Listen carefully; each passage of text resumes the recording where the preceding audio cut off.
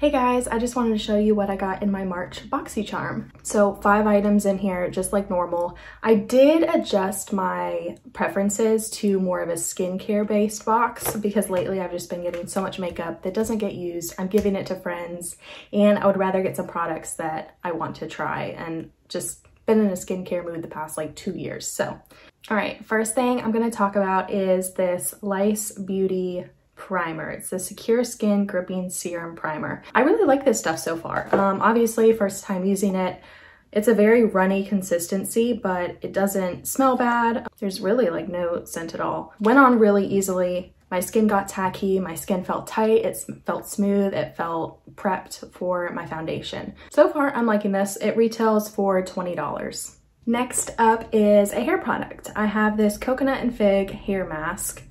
It says that it has, let's see, where's that?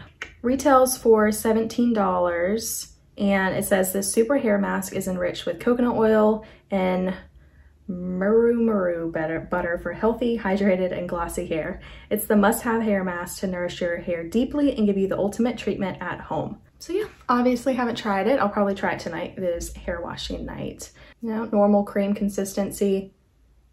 Smells good. I'll give it a try. I'm excited. I usually don't get hair products in my Boxycharm, so that's a nice little change. Third item is this brightening vitamin C mask from Frank Body. It's 1.69 fluid ounces, looks just like this, and little pump. Pretty much what I expected for a vitamin C serum. It does have a scent.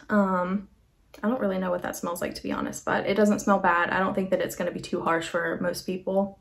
The instructions say to apply a thick layer to clean skin, rub in circular motions for 30 seconds, leave on for 5 minutes, and then rinse, and to use it 2 to 3 times per week. This one, where is it? Retails for $20 and natural, cruelty-free. Overall, seems like a pretty good product. I don't have a vitamin C serum or mask right now, so this is a nice little switch up. I might try this later tonight and insert a little clip.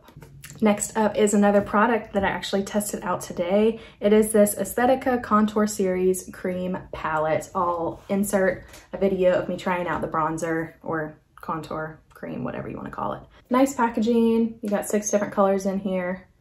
And once again, I only used this shade today, but I liked it. I feel like it did a really good job of blending out. I don't have much experience with cream contours, so I feel like if I did a pretty good job on it today, that most people who've tested out might like this one. It retails for $40, and it says that it is specially formulated for fair to dark skin tones. All right, last thing in my March box is this Coors Velvet Skin Drink. Really nice packaging. I like this bottle a lot.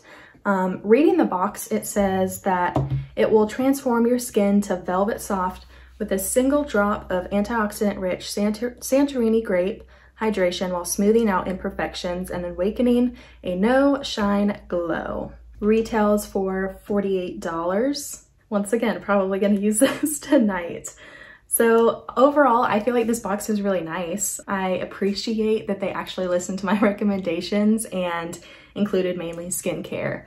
Usually I get just like a bunch of palettes that don't go use, and I just feel like they haven't been very good quality lately. So I feel like I got some really high quality products in this box. Yeah, I don't know. If you got any of the same items as me, let me know down in the comments below, and I will see you guys in my next video.